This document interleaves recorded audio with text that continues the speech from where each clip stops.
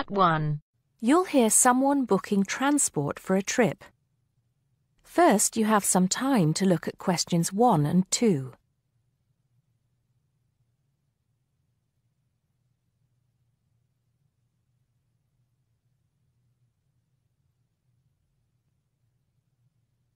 Now we shall begin. You should answer the questions as you listen, because you will not hear the recording a second time. Listen carefully and answer questions 1 and 2.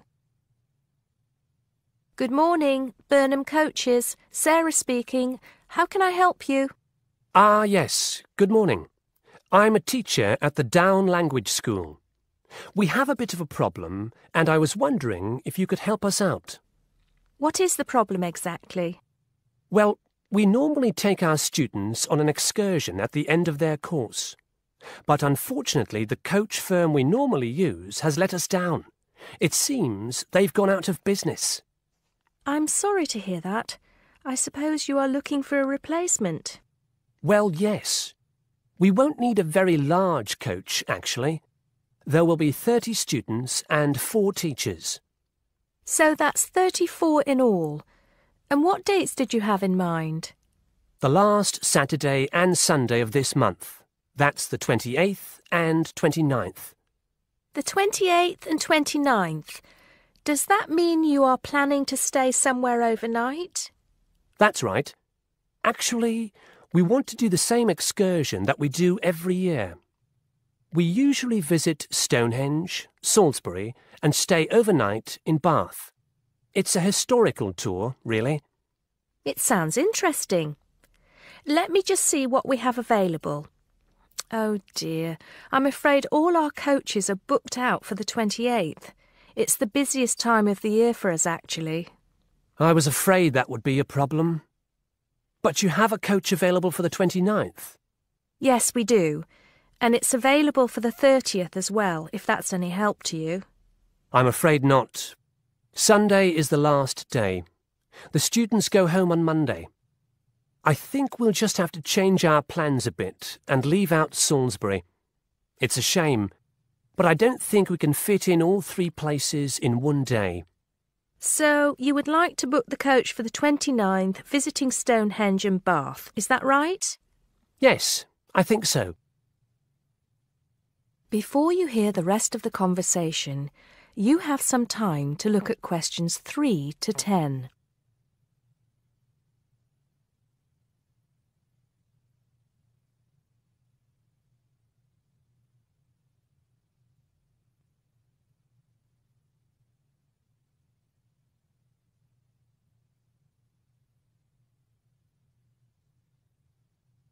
Now listen and answer questions 3 to 10. Right, I just need a few details, sir. OK. My name is Paul Scott. S-C-O-T? It's double T, actually. I'm sorry. And it's the Down Language School. Could you give me the address for that, Mr. Scott? Yes, it's Down House, Hill Street, Brighton. Do you need the postcode? No, that's not necessary, but I do need a contact number. Of course. The number for the school secretary is 01273 512 634. You can contact her if you need to speak to anyone. Right, and what time would you like the coach to pick you up? Well, I think we'll have to make an early start. Would 7:30 be all right? Yes, no problem at all. What time do you want to be back? Oh, any time between 10 and 11 will be all right. Not later than 11, though. Right, I'll make a note of that. 11 p.m. latest. There's just one more thing I need to know. Presumably, you'll be visiting Stonehenge first. How long do you want to stay there? Well, we normally stay about an hour. The main objective of the excursion is for the students to see the Georgian architecture in Bath, really. Yes, Bath is lovely, isn't it? I was there myself a couple of years ago. I thought the Royal Crescent was absolutely stunning. I hadn't realised how large it is. Well, I think that's all I need to know, Mr. Scott. Thank you for booking with us. Just a minute. There's one thing you seem to have forgotten. How much will this cost? Oh, I'm terribly sorry. I was thinking about Bath. Just bear with me a moment. Yes, it's a round trip of 300 miles and a total time of 16 hours for the driver. For a 45-seater coach, that will be a total of £500, including tax and insurance. Do we have to have such a large coach? There are only 34 of us. We don't have any smaller coaches, I'm afraid. Oh well. At least we won't be cramped for space. When do we have to pay? We require a 20% deposit to confirm the booking. I suggest that you do that as soon as possible, today if you can. The balance you can give to the driver if you're paying by cheque. Have the cheque made out to Burnham Coaches. I think that'll be all right. I will have to check this with the school accountant, but if all is well, I'll arrange for someone to bring you the deposit within the next 2 hours. That'll be fine, Mr. Scott. Well, thank you very much indeed. Goodbye. Goodbye. That is the end of part 1. You now have half a minute to check your answers.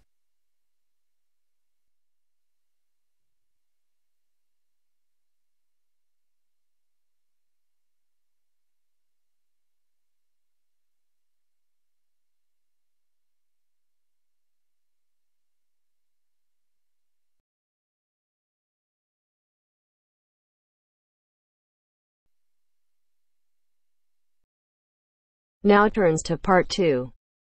Part 2. You are going to hear some announcements made to a group of people who are planning a trip to Greece. First, you have some time to look at questions 11 to 15.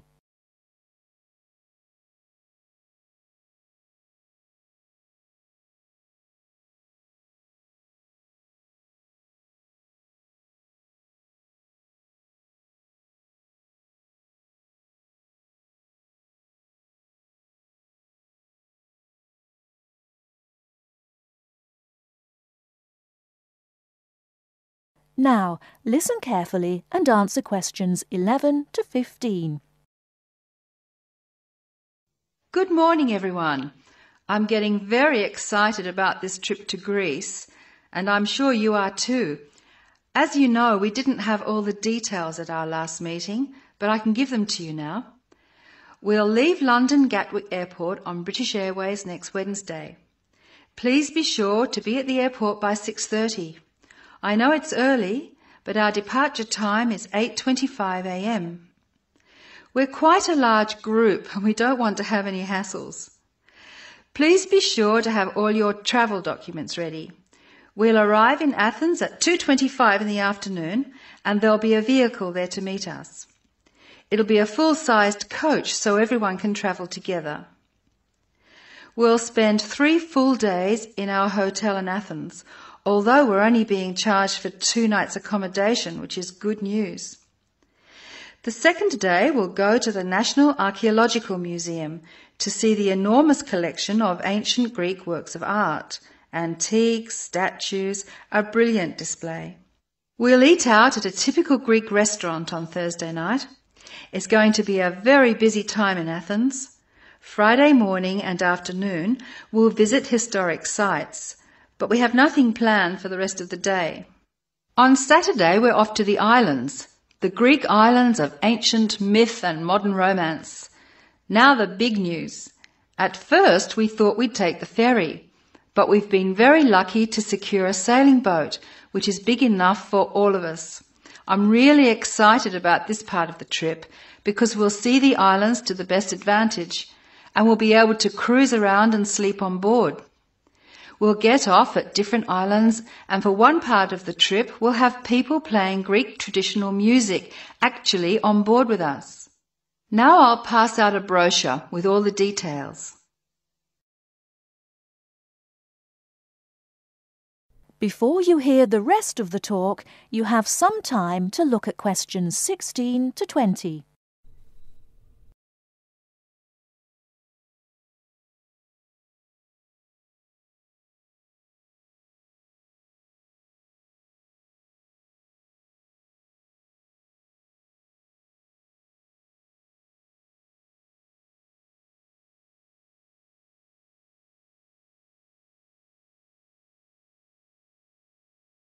Now listen and answer questions 16 to 20.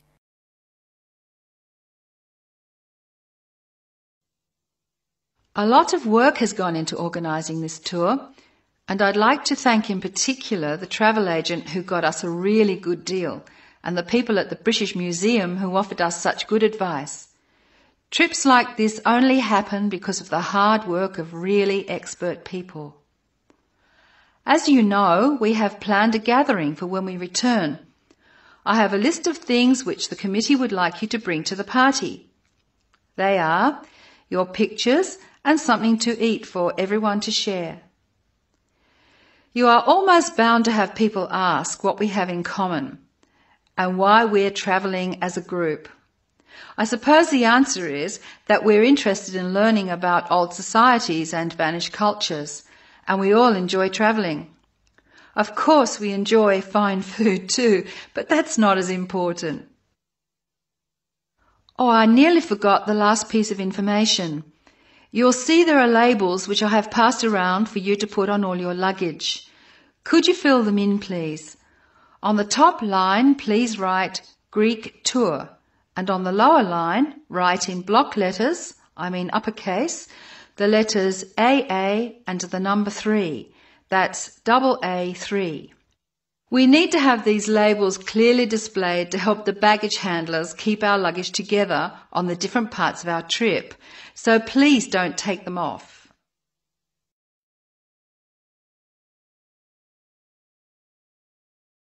That is the end of part 2. You now have half a minute to check your answers.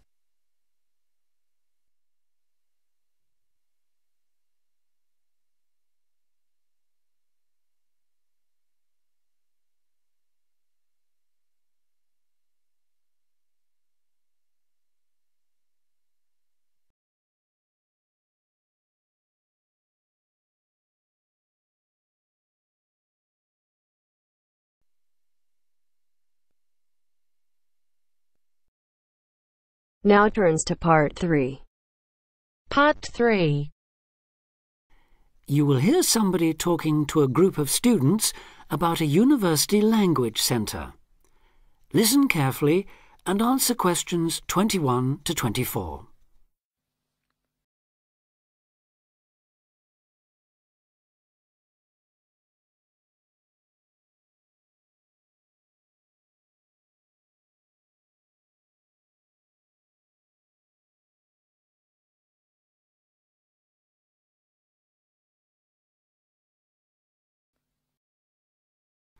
Listen carefully and answer questions 21 to 24.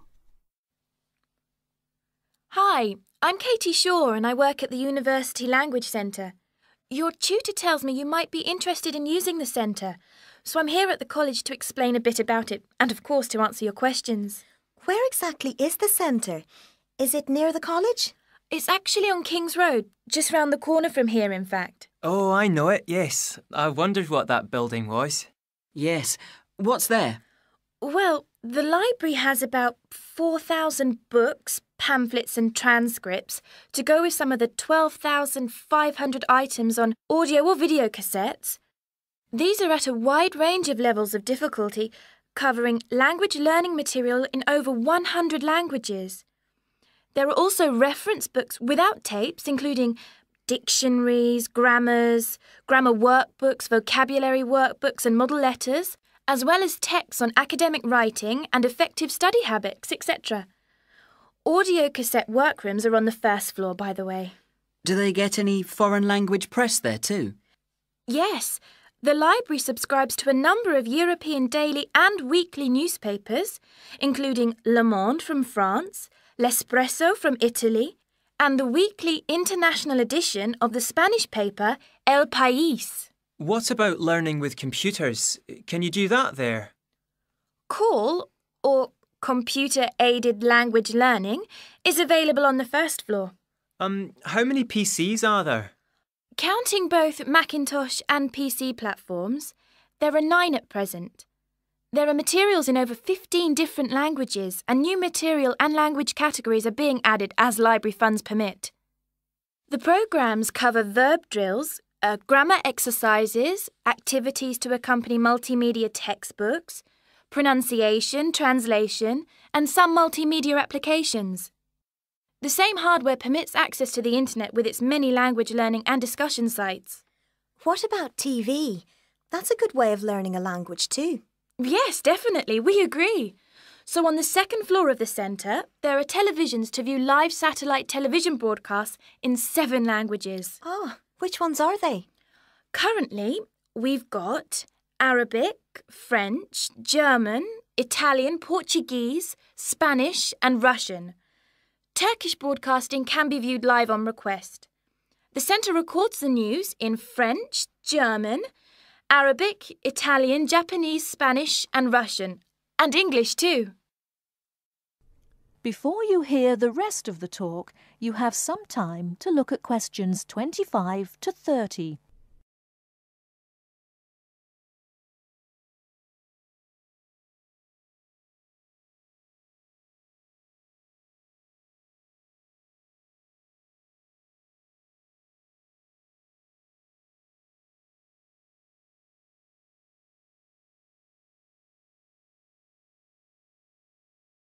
Now listen and answer questions 25 to 30. Now listen and answer questions 25 to 30. Sounds great. How do we sign up? To avoid paying a fee, you need to go to the centre with a valid university ID card or a letter from your college or departmental administrator on headed paper indicating your status, length of stay and language requirements. Are there any forms to fill in? I'm afraid so. You do that at the ground floor reception desk. Your registration is for 1 academic year only and needs to be renewed annually. You should tell the librarian who you are on your first visit, and you will need to take part in an induction to the library service, including the proper operation of the centre's computers, televisions, videos and so on. Can she help us choose the right materials too? Yes. The librarian can give advice and assistance in locating material, making best use of the texts and tapes and so on. Let her know which language you want to study and what, if any, knowledge of it you already have. Also, say what reasons you have for learning the language. Your answers will help the librarian help you make the best choice of books and tapes for your needs.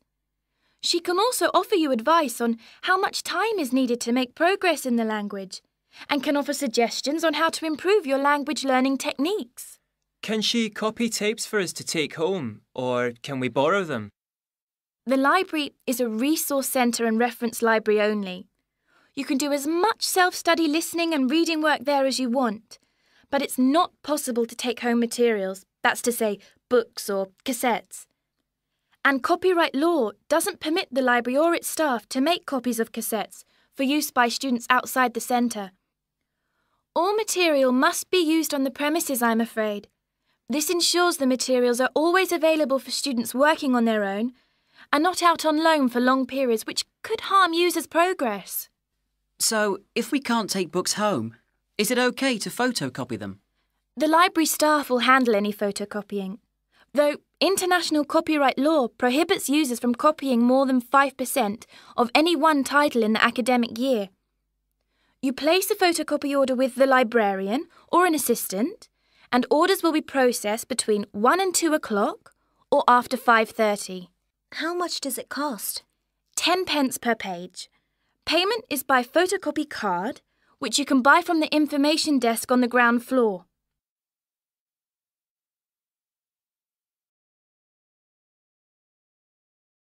That is the end of part 3. You now have half a minute to check your answers.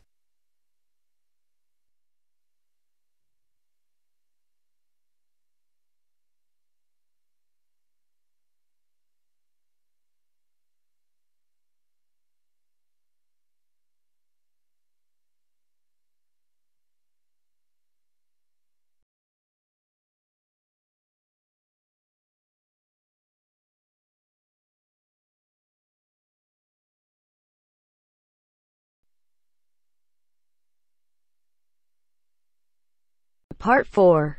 Part 4. Complete the notes below. Use no more than 3 words for each answer. First, you have some time to look at questions 31 to 40.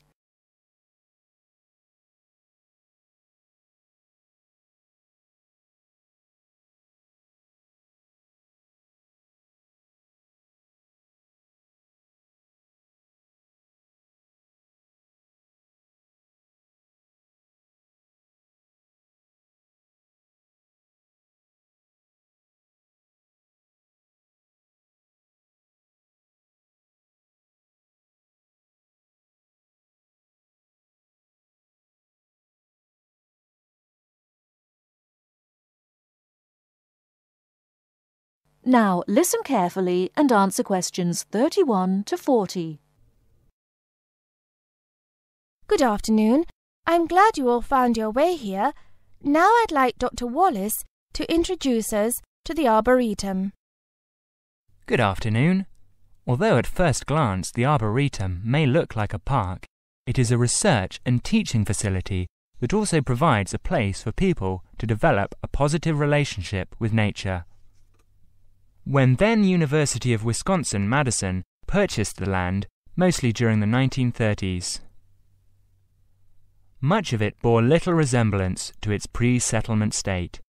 Instead, it had been turned into cultivated fields and pastures that had fallen into disuse. The university's Arboretum committee decided, early on, to try to bring back the plants and animals that had lived on the land before its development.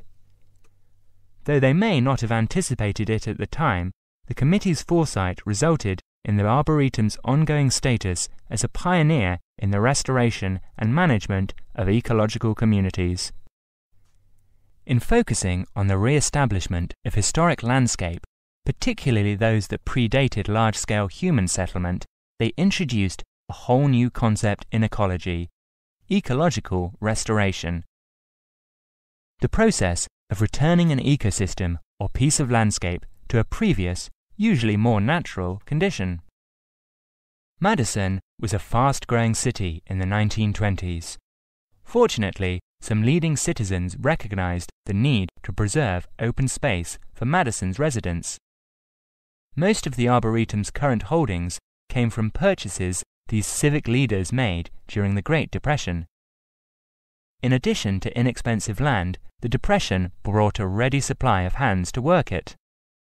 Between 1935 and 1941, crews from the Civilian Conservation Corps were stationed at the Arboretum and provided most of the labor needed to begin establishing ecological communities within the Arboretum.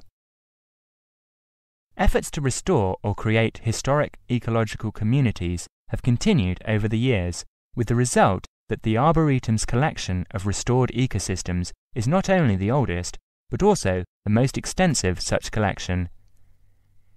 In addition to these native plant and animal communities, the Arboretum, like most arboreta, has traditional collections of labelled plants arranged in garden-like displays. These horticultural collections, featuring trees and shrubs of the world, are the state's largest woody plant collections. That is the end of part 4. You now have half a minute to check your answers.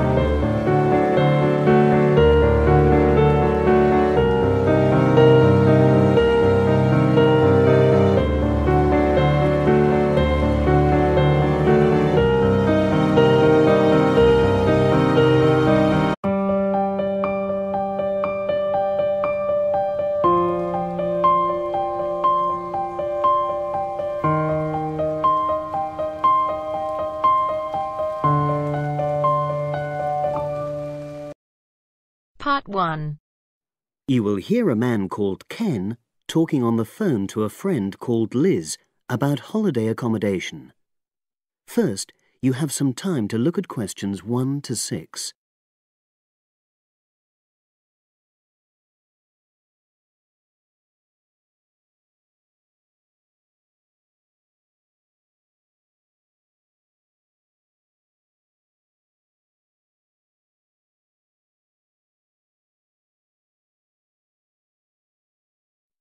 Now we shall begin.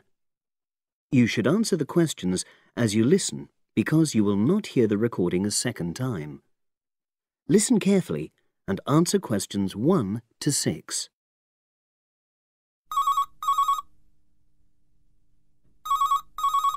Hello? Hi Liz, it's Ken here. Hi, Ken. Nice to hear from you. Are you... This is just a quick call, but Mary and I have just been talking about our summer holiday. We haven't booked a place yet, and we've left it a bit late. We were just wondering if you know of any holiday rentals in your area. It's so nice there. Well, yes. I can think of 2 or 3 places that are very nice. What dates have you got in mind? The 10th of July to the 22nd of July. Oh, yes. That is quite soon, isn't it?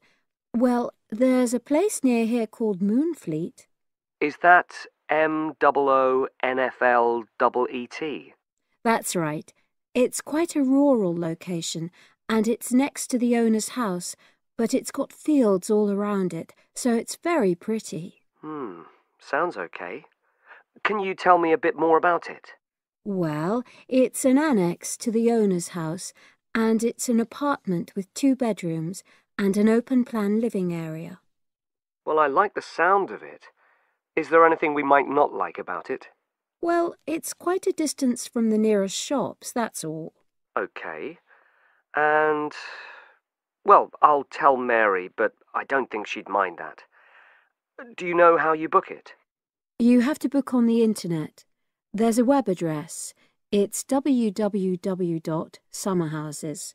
One word? Yes, then .com. You'll be able to look at a photograph on that. Okay. And what about the others? Where are they? The second one I'm thinking of is called Kingfisher, and that's even more rural. It's a really beautiful location, in fact. It's by the river, and it's got nice views. It overlooks woodland on the other side. Is that an apartment? No, it's a 3-bedroomed house, and that's got a dining room as well as a separate living room and a kitchen. But I expect it's more expensive. You'll have to check the prices. It's probably a bit bigger than we need, but our nephew might be joining us. We're not sure yet. How do you book Kingfisher? You have to phone the owner directly. Shall I give you the number? I've got it here in my phone book. It's 01752 669 218. Right. Before you hear the rest of the conversation, you have some time to look at questions 7 to 10.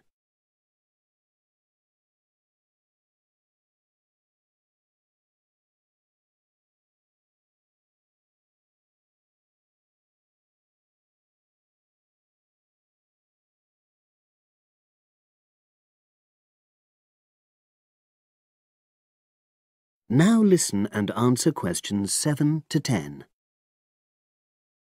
And you mentioned a third place? Yes, there's a house that my sister stayed in last year.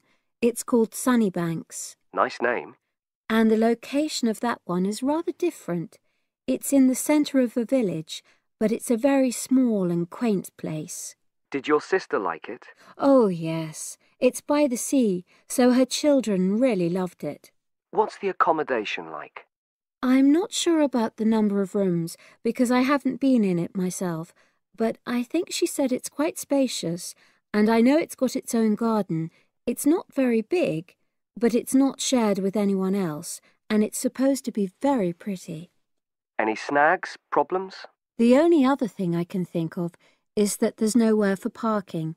The streets are too narrow, so you have to leave your car somewhere else and then walk to the house. It's only about 10 minutes away, but... OK. Well, I don't think it matters personally. How do you book it? There's an agent you have to contact.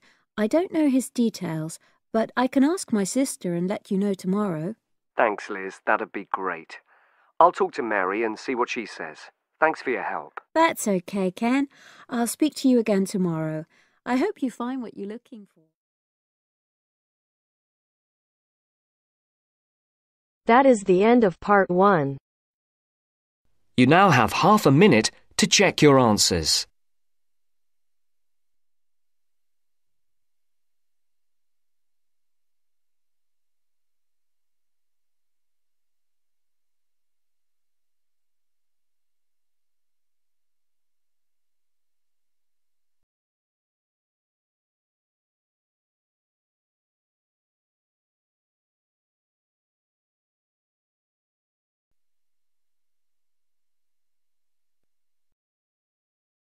Now turns to part 2.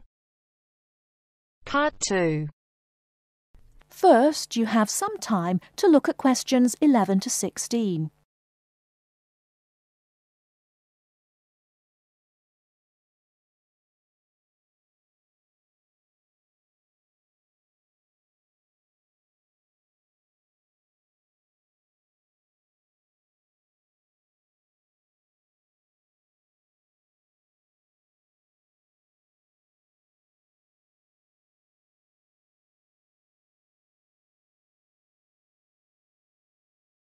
Now, listen carefully and answer questions 11 to 16. I'm here today with Helen Warner, who has been a vegetarian for many years and is going to talk a little about vegetarianism. Helen, the concept of vegetarianism seems to have interested a number of our listeners who have sent in some questions. To begin, what made you want to become a vegetarian? Well, when I was 16, I had friends who were vegetarian and they introduced me to the idea. My parents were typical of their generation and ate meat at least 3 or 4 times a week, so I didn't really think about it too much until a few years later. It was while I was at university that I really thought about it and decided that it was unfair to eat meat when there are so many alternatives available. Is there anything you miss about not eating meat? No, not really. As I said, there are so many substitutes available these days, perhaps the most important of which comes from the soya bean. Soya is so versatile and is the staple substitute for most vegetarians. So what about the nutritional value of vegetarian food? Isn't it true that there are some vitamins that you can't get from soya or vegetables alone? Surely people need these vitamins. Yes, that's correct. But actually there is only one vital vitamin that is only present in meat. That's vitamin B12. Most vegetarians are aware of the implication of this and actually take B12 supplement in the form of tablets. Of course, the way you cook vegetables is also very important in preserving vitamins. Many countries, particularly the UK, have a reputation for overcooking vegetables.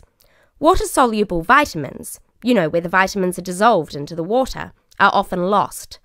Vitamin C is a common example. However, the loss of vitamins can be avoided by microwaving or steaming vegetables, which is what I do whenever I cook. Some people don't want to change their cooking habits too much, so if you do boil them, simply cut down on the cooking time. So a vegetarian diet is fairly healthy then? Oh yes. A lot of people believe that vegetarianism is unhealthy, but that's actually not the case. Vegetarians are actually considerably healthier than many meat eaters. Consider for a minute the health aspects of the incredible amount of meat this country and others like it consume. The statistics for beef eating, for example, are quite frightening. The world figure for beef consumption is slightly less than 11 kilograms per person each year. Yet in Europe, the average consumption is nearly double that at 21 kilos per person. And in the USA, it is even worse, with the average person eating 44 kilograms of beef every year.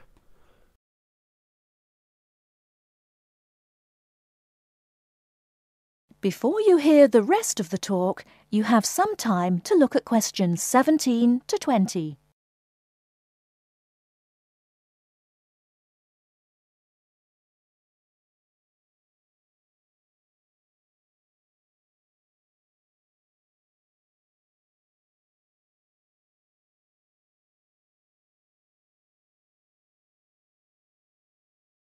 Now listen and answer questions 17 to 20.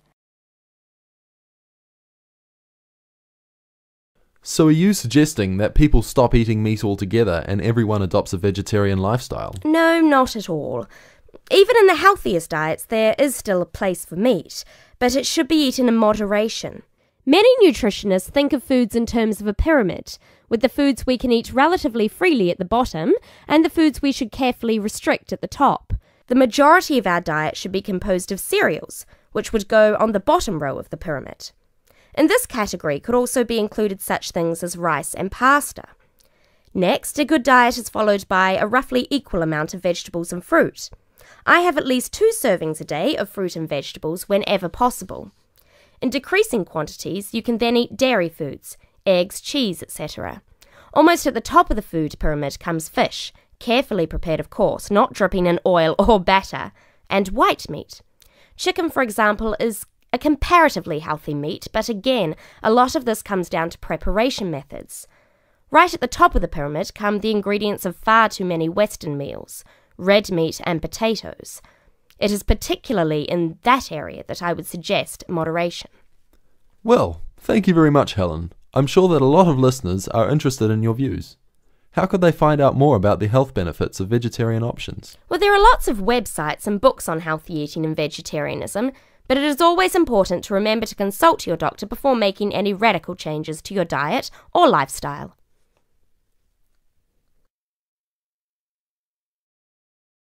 That is the end of part 2. You now have half a minute to check your answers.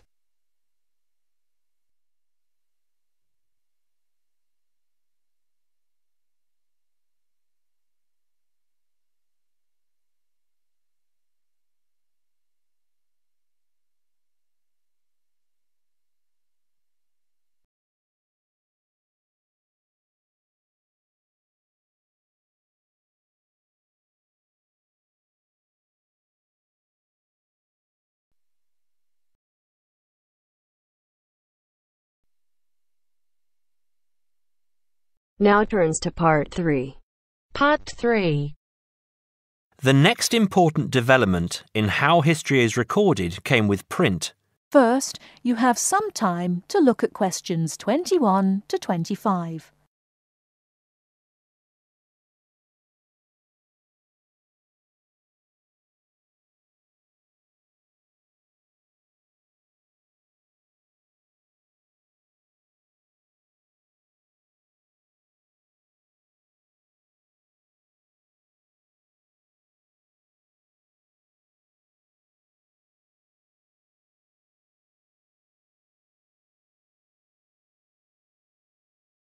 Now listen carefully and answer questions 21 to 25.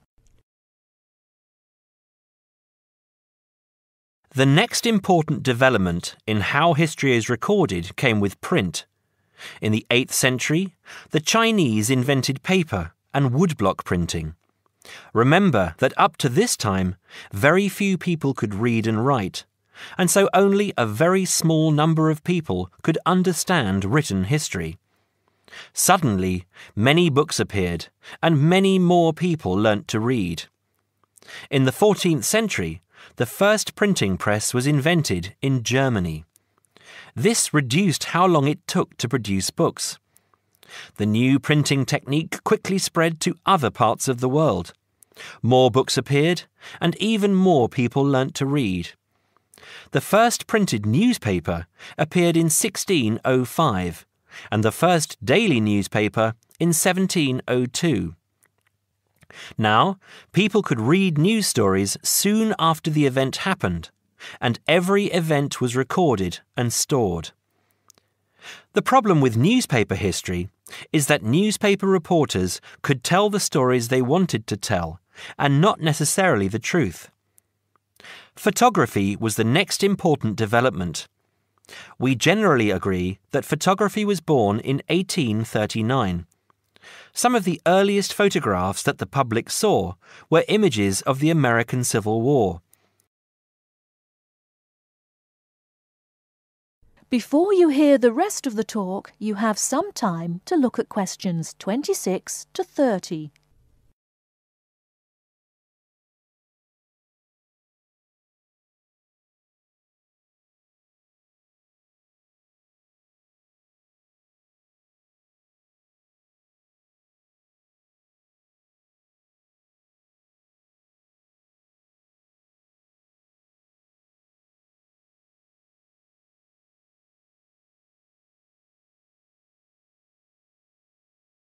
Now listen and answer questions 26 to 30. People were shocked by the photographs of dead soldiers, and for the first time saw the reality of war. By 1850, photographs appeared regularly in newspapers, and people now expected the truth. At the end of the 19th century came the first motion picture camera. Soon, history was being recorded as moving images. In the 1930s, television brought moving images into people's homes. More and more people saw history as it happened, and more history was recorded. Today, of course, we expect that every event in the world is recorded. Satellite TV and the Internet allow people to watch any event, anywhere in the world, as it happens. It doesn't matter if the TV cameras are not there. People carry around mobile phones and can record any incident and then share it online. Families have their own video cameras and record their own history. Children now grow up watching their parents and grandparents on film. I'm sure you'll agree that the transition from storytelling to what we have today has been dramatic, and I hope that... That is the end of part 3. You now have half a minute to check your answers.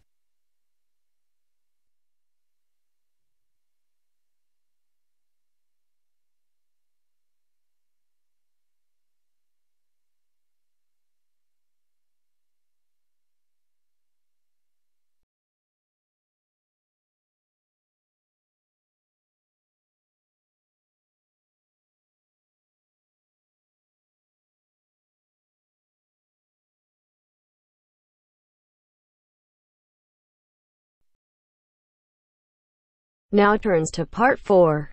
Part 4. 9. Listen to the second part of our lecture. As you listen, complete the notes below. First, you have some time to look at questions 31 to 40.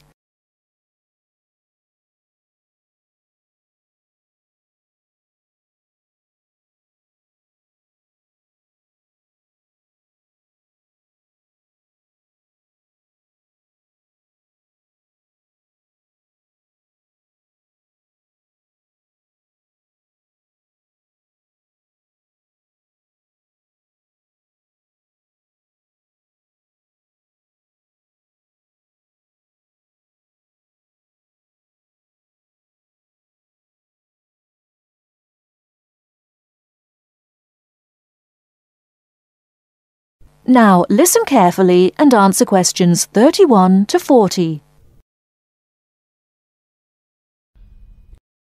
River dance is not just an expression of self-confidence, a kind of culturally interesting pop song. It tells the story of a people through song and dance. It tells the story of the people whose spirit was broken by an event which occurred in the middle of the last century, but continued to affect the society until 1961, the Great Famine. What is a famine? In 1840, the official population of Ireland was 8 million. They were largely poor and living in the countryside. They were beginning to have an interest in independence, and perhaps had things been different, Ireland might have been independent much earlier. But there was a serious problem in the agricultural system. All crops were grown to pay the rent of the land, and all that was grown to eat was the potato. This was fine until the potato crop failed, as it did from 1845 to 1848. The stories of what happened in those times live on in the popular culture of Ireland, and I won't tell them here, but the result was that 2 million people died or left the country by 1851. When you realise that the population continued to go down until 1961, you can realise what a disastrous effect this famine had on the people. Compared with China, imagine if the famine of 1960 reduced the population by a quarter and it kept falling to less than half of its pre-famine figure. Anybody with ideas left and went to England, America or Australia.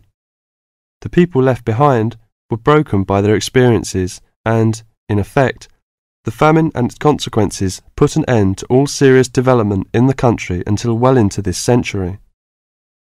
The Irish in Ireland lost all hope and self-confidence, and much of our modern culture is about the sadness of that time and the sorrow of saying goodbye to those who left, and left well into this century. Ireland has the highest emigration rate of any country in Europe for the last 2 centuries. We even have an expression for this saying goodbye. It is called the American wake. It means the ceremony, like that of a funeral for someone going to America, because you will never see him or her again. Do you know why there is Irish music on the film Titanic? It is because most of the people killed were Irish. The leaving continued until the 1970s because independence in 1921 was followed by a civil war and an economic depression. Almost every family in Ireland has relatives abroad, and up to the 60s in some places, of a class of 30 graduating from high school all left.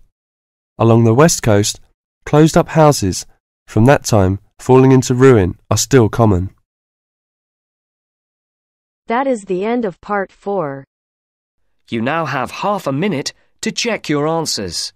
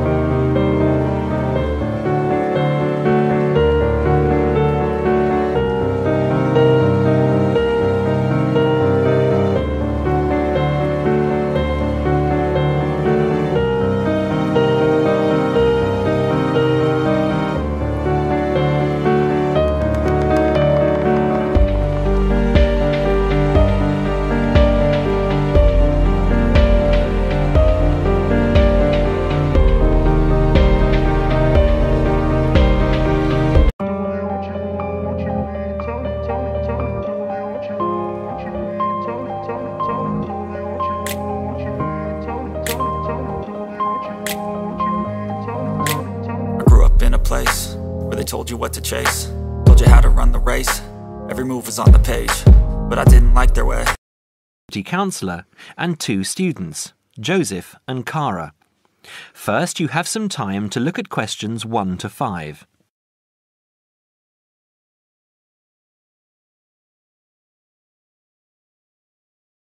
Now we shall begin. You should answer the questions as you listen, because you will not hear the recording a second time. Listen carefully and answer questions 1 to 5. Hi, Joseph. How are you today? Fine, thanks. And Cara, how are you? Good. As we discussed on the phone earlier, I wanted to speak with both of you about the subjects you have chosen to study and how you are managing your time. Okay? Yes. I think so. Okay, so I'll start with Cara. You've been here for how many months now? I've been here for 6 months. How are you finding it? It's good. I'm enjoying the course. And what about life outside? Are you making friends and socializing? Not really. People here are quite closed. They don't talk to you. I see. So, what do you do after classes? I usually go home and study, and I might go out for a walk, but never really with anyone. Sometimes my roommate Louisa comes with me, but she always seems to be busy. How is this affecting your schoolwork? I don't think it is, but I miss home. Cara, what I suggest for now is that you look into joining one of the social clubs on campus. There are a variety of them. You can go camping, skiing, snorkeling, painting, dancing, reading, horse riding, rowing. There's a list on the school website. Have a look and work out which one you're interested in and which suits your timetable. You'll meet friends that way, and people who have the same career interests as you. As for the subjects you've chosen for a career in microbiology, I think you should look into dropping one of your subjects and picking it up again next year as a minor. You have a lot on your plate, and this will just cause great pressure. It doesn't mean that you aren't coping, but you're doing about 10 hours more than the average student a week. Think about it, and we can make another appointment to discuss it. When are you free? I have an hour free usually on Wednesdays at 11:30. OK, good. Come to my office at 11:45 and wait in reception. OK? OK, I'll see you then. Before you hear the rest of the conversation, you have some time to look at questions 6 to 10.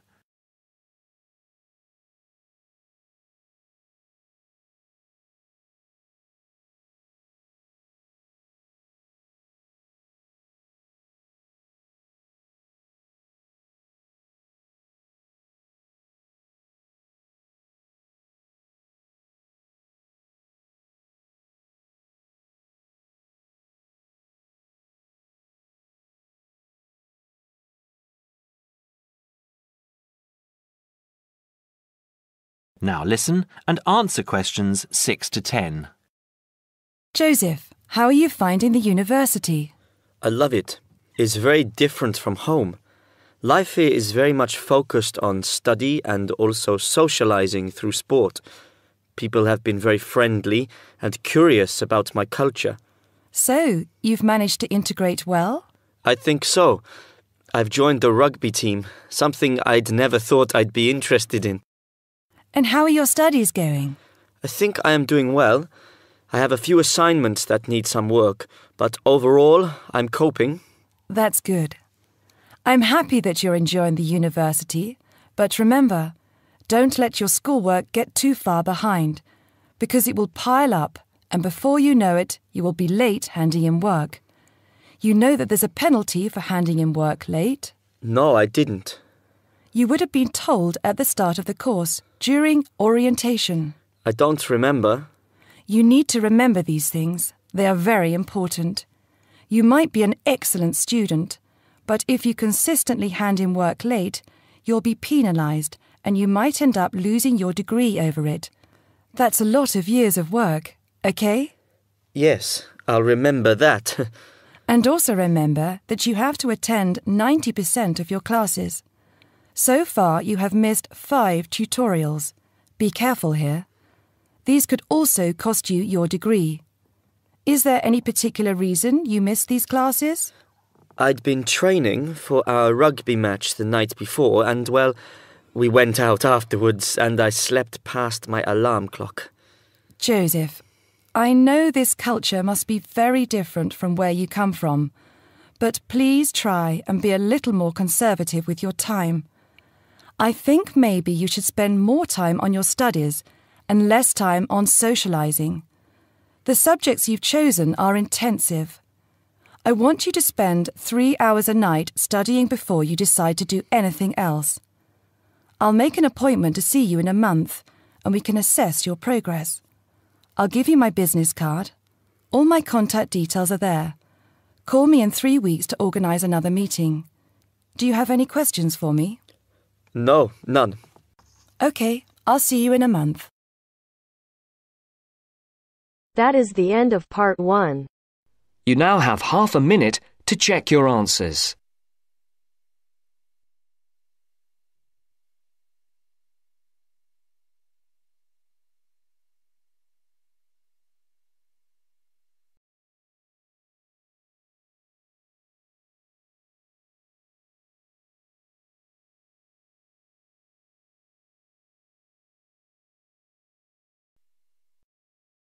Now turns to part 2. Part 2. You'll hear a man talking about living and working on Trinidad. First, you have some time to look at questions 11 to 15.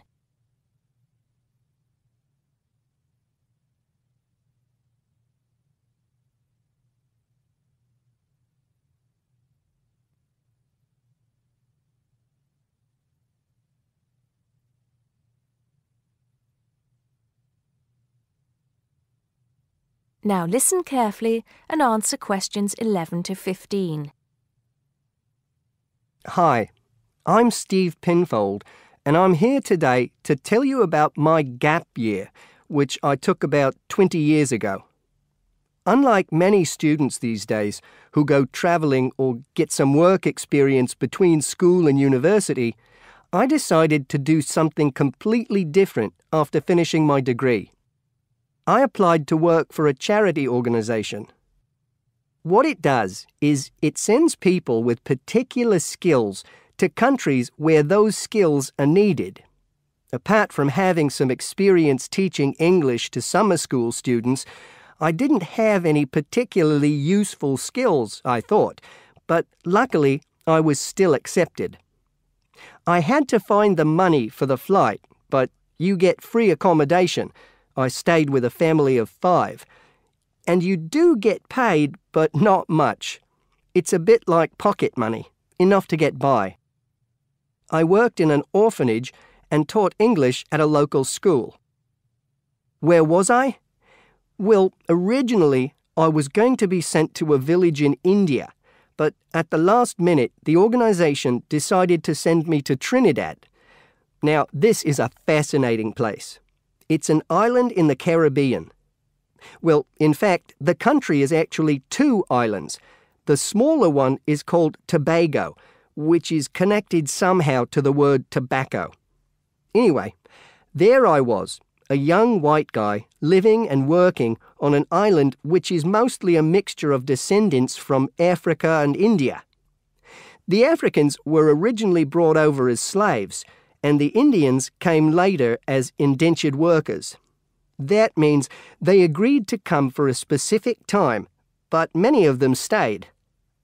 There are also some Trinidadians of Chinese and British origin, though the native inhabitants were basically wiped out by colonialization. I myself felt completely accepted and had the time of my life. The language everyone speaks is English, so there was no problem for me there, but some concepts don't quite translate. They're pure Trinidadian. There's the term liming, for example, which means sitting around watching the world go by. Also, there's the famous carnival, when the whole island is taken up in playing mass. For a whole month, around February or March, it depends when Easter is, everyone's busy preparing costumes, practicing calypsos, soca and steel pan music, and most importantly, partying. Before you hear the rest of the talk, you have some time to look at questions 16 to 20.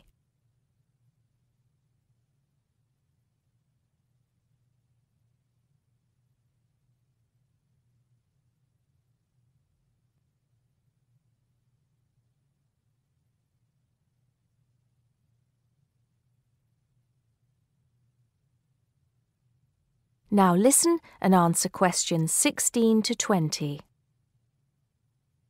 When the actual official carnival starts, it's days of 24-hour dancing in the streets. In Trinidad, it's called whining. You've probably seen this sort of thing on TV, in the more famous carnival in Rio, or even at the Notting Hill Carnival in London. Many people join bands, each one of which has a theme. For example, the Sea or Jungle Fever, and they have costumes designed and made to go with the theme. These can cost $1,000 for the king and queen of each band. They're incredible. The whole city is a non-stop party zone, full of colour and sound. It's serious too. The bands are in competition and the winner gets $1 million. Sorry, I got a bit carried away with those memories. Back to my real job there. The orphanage was called St. Augustine's, and that's also the name of the place where it was, St. Augustine, a town just outside the capital city, Port of Spain. I didn't have any particular job description, just to be with the children and tell stories, sing songs and play games. Oh, and we also went camping in the jungle once. I could tell you a few stories about that particular escapade. Every time I arrived at the gate, Kids would come running towards me, shouting, with big smiles on their faces. The younger children seemed fascinated by my blonde hair and loved to touch it as if it was something miraculous. The English teaching I did 2 days a week in a primary school for 6 to 11-year-olds. The kids may have been poor, but they all wore neat and clean uniforms and were so respectful and enthusiastic. I've now been teaching for many years in different countries, and I still think those were the best students I've ever taught. What else did I do while I was there? I swam a lot. Can you imagine what it's like swimming with dolphins and with pelicans diving into the sea right next to you?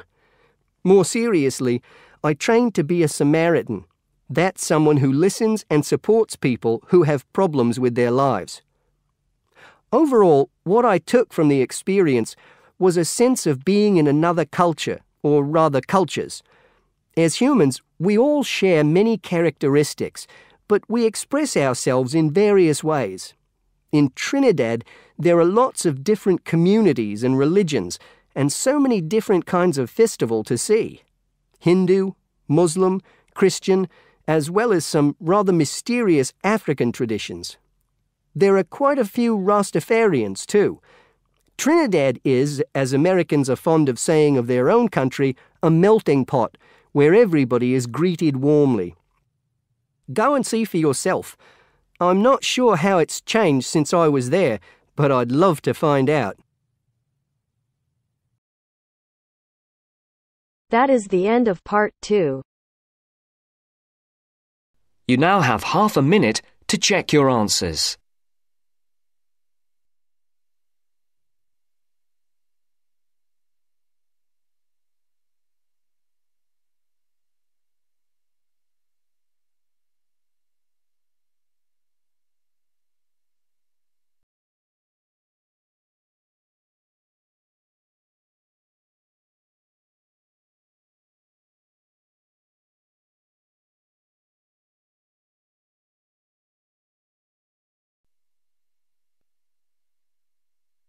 Now turns to part 3. Part 3. You are going to hear a lecture. First, you have some time to look at questions 21 to 25.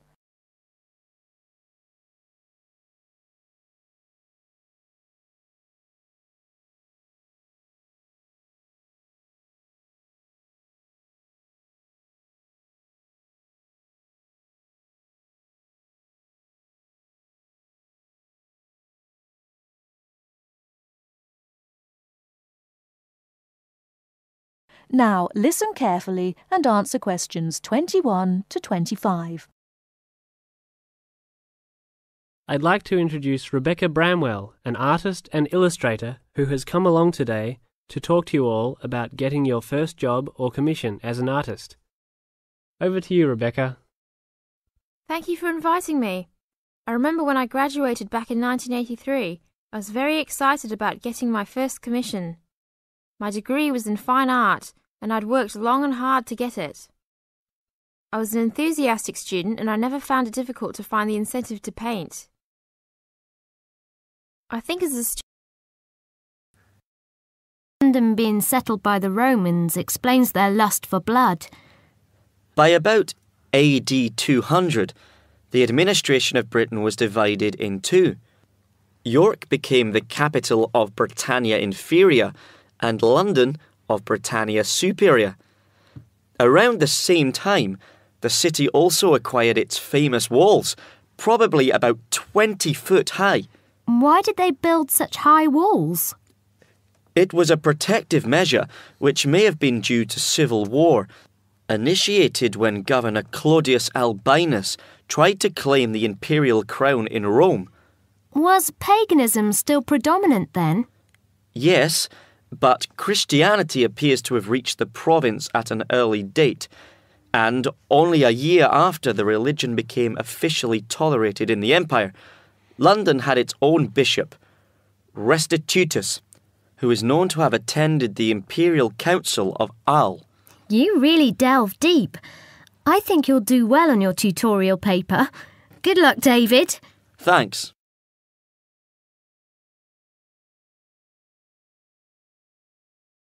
Good morning all. Welcome to our regular lecture on health issues. This series of lectures is organised by the Students' Union and is part of an attempt to help you stay healthy while coping with study and social life at the same time. It's a great pleasure to welcome back Ms. Mary Kirk, who is a professional health advisor and physical education officer. Thank you, Peter, for the introduction. It's a pleasure to be back. Today we're going to discuss the benefits of exercise. University life is hectic and stressful. It also involves a lot of sedentary work, that is, sitting for many hours at a time. What I'd like to focus on is how to approach exercise, not only from the aspect of health benefits, but also as a form of stress relief. I know it's hard to organise your time around studies and socialising, but you can socialise while exercising.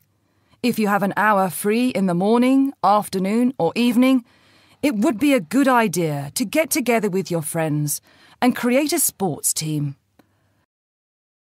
Before you hear the rest of the talk, you have some time to look at questions 26 to 30.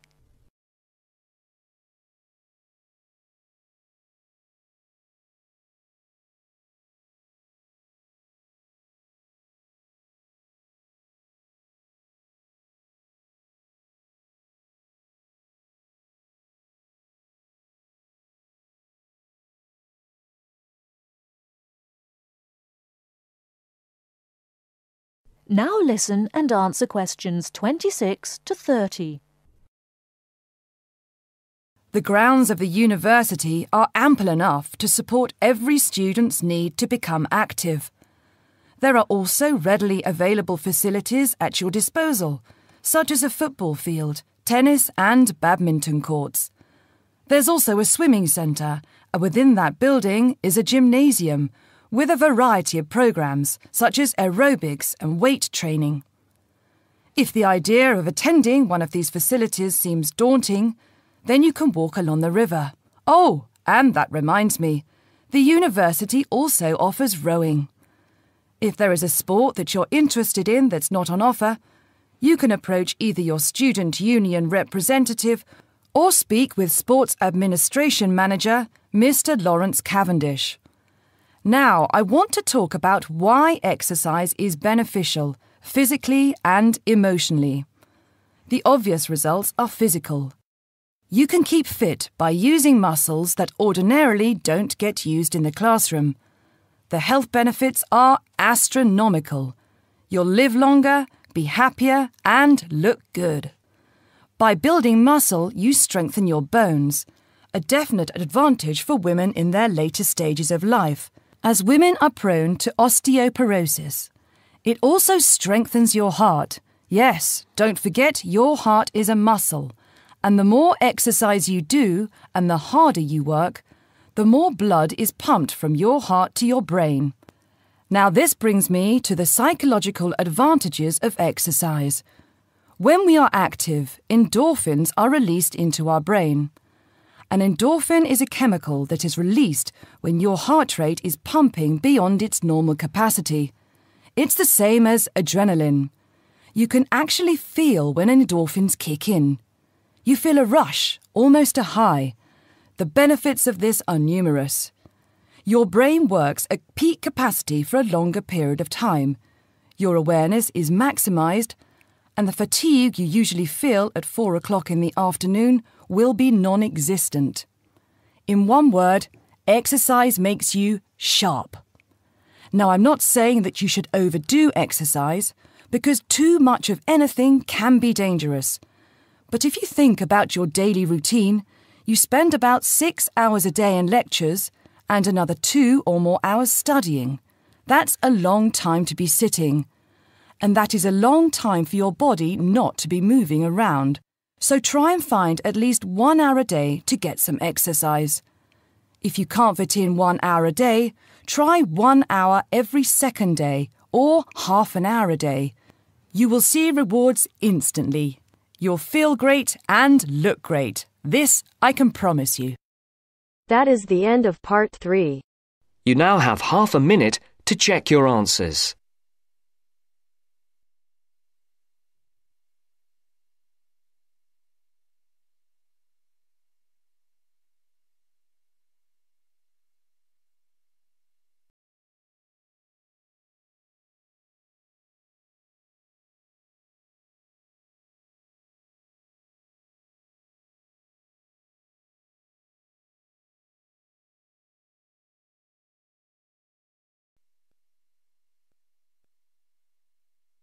Now turns to Part 4. Part 4. You will hear part of a lecture about how adults and babies communicate. You should answer the questions as you listen because you will not hear the recording a second time. First, you have some time to look at questions 31 to 40.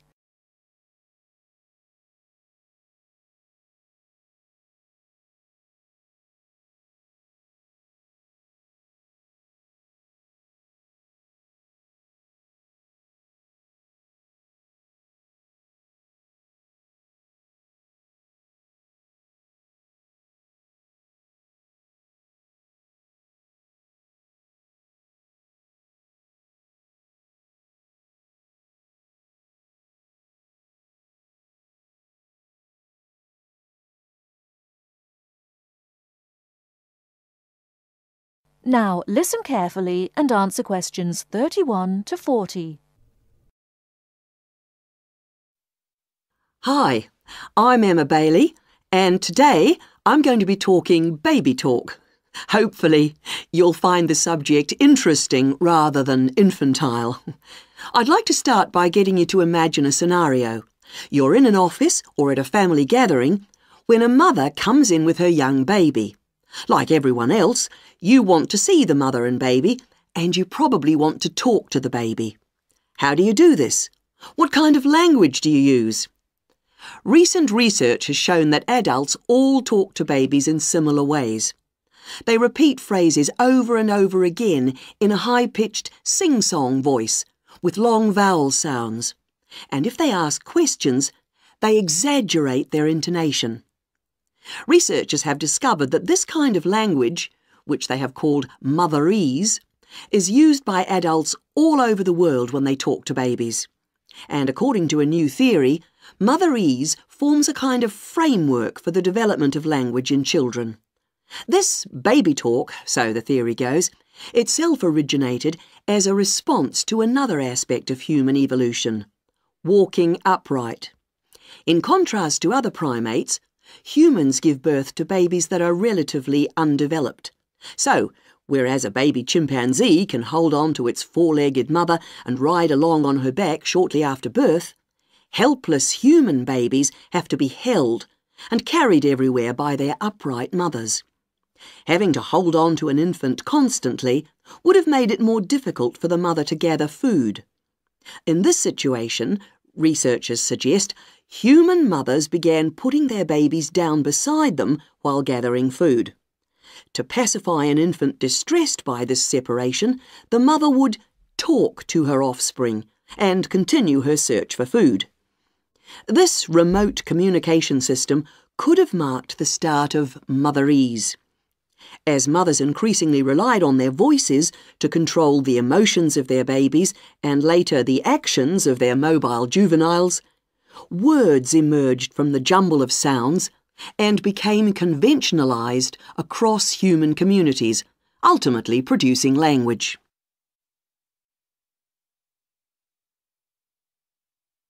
Not all anthropologists, however, accept the assumption that early human mothers put their children down when they were looking for food. They point out that even modern parents do not do this. Instead, they prefer to hold their babies in their arms or carry them around in slings. They suggest that early mothers probably made slings of some kind, both for ease of transportation and to keep their babies warm by holding them close to their bodies. If this was the case, they would not have needed to develop a way of comforting or controlling their babies from a distance. It's not only anthropologists, but also linguists who challenge this explanation for how language developed. They say that although the motherese theory may account for the development of speech, it does not explain the development of grammar. Nor, they say, does it explain how the sounds that mothers made acquired their meaning. Most experts believe that language is a relatively modern invention that appeared in the last 100,000 years or so. But if the latest theory is right, baby talk, and perhaps fully evolved language, was spoken much earlier than that. We know that humans were walking upright 1.5 million years ago, This means that mothers may have been putting their babies down at this time and communicating with them in motherese. We can be sure that this is not the end of the story, as anthropologists and linguists will continue to investigate the origins of this most human of abilities, language. That is the end of part 4. You now have half a minute to check your answers.